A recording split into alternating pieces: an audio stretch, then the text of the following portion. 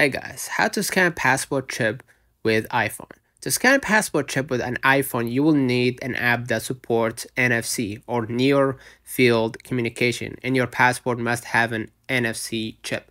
So if you already have it, go out to your App Store, Google Play, and download an app called Biometric Passport Reader. So basically how it works, you download the app and we're gonna open up the app and we're gonna hit scan document, right? And automatically they will fill, of course, the details, whether you have an ID or passport. You could just go ahead and place the camera on your passport and then let it do the let the app do the whole thing, right?